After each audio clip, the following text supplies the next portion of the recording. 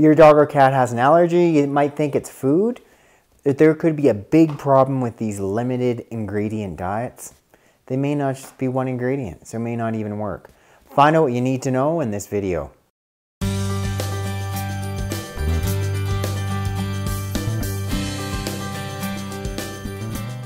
Hello, welcome back to my channel. If you're new, welcome.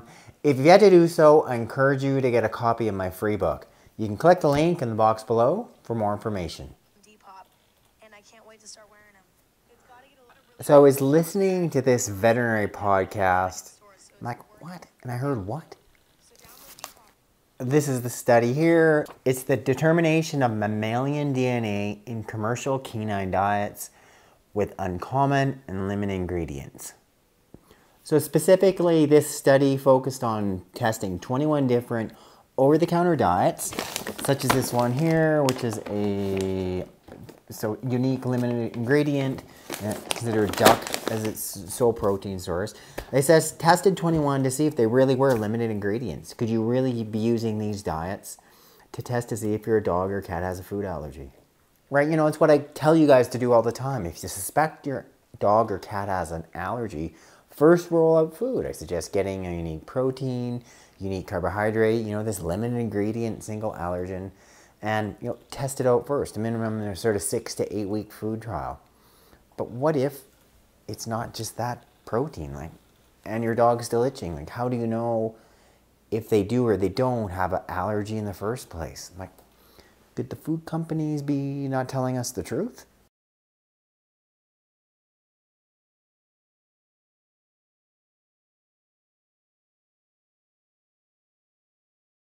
Well, according to this study, of the 21 foods they tested, one of them did not have the listed protein.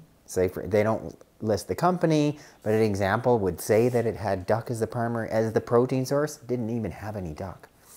Then we got 20 of the other 21 had other proteins that were not even listed in the ingredients. Meaning you're looking at the ingredient list, that you were purchasing limited antigen protein that was, say, for instance, made up of only duck. Guess what? Not only did it have duck in it, which it's supposed to, it also had, say, for instance, beef. So how could you then go ahead and feed that and know that you're actually doing a proper food trial? They do go on to say in the conclusion of the study that they were using a type of DNA testing which would sort of test for, you know, minuscule amounts of DNA. But what it's showing is that there's secondary contamination, completely common throughout this pet food industry. So just because it says it's limited ingredient duck doesn't mean there's only duck in it. It also doesn't mean necessarily that it's going to work if you're going to do a proper food trial to rule out your dog having a food allergen. And third, for myself, it just sort of once again puts in question, like, what should I be feeding my dog? What really is in that food or not in that food? And how can they say that it's, you know, this one limited ingredient when that's not the case?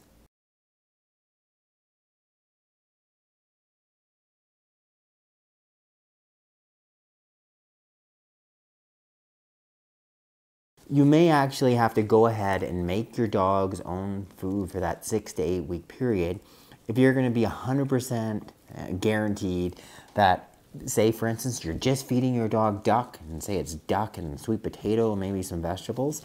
You're going to have to make it yourself. Then you know 100% for sure. Could this diet work? Yeah, it could work. It's a darn good food, darn good company.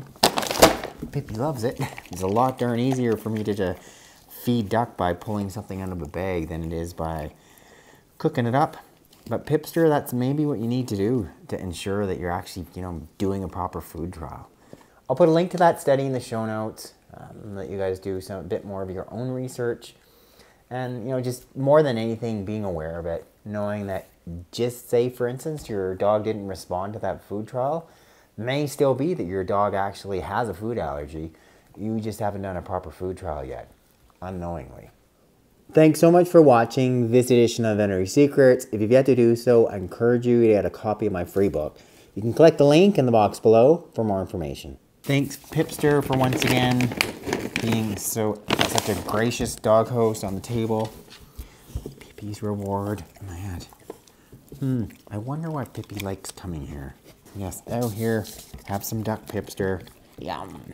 Okay, thanks, Pippi. Good girl. Thank you for not eating my fingers off.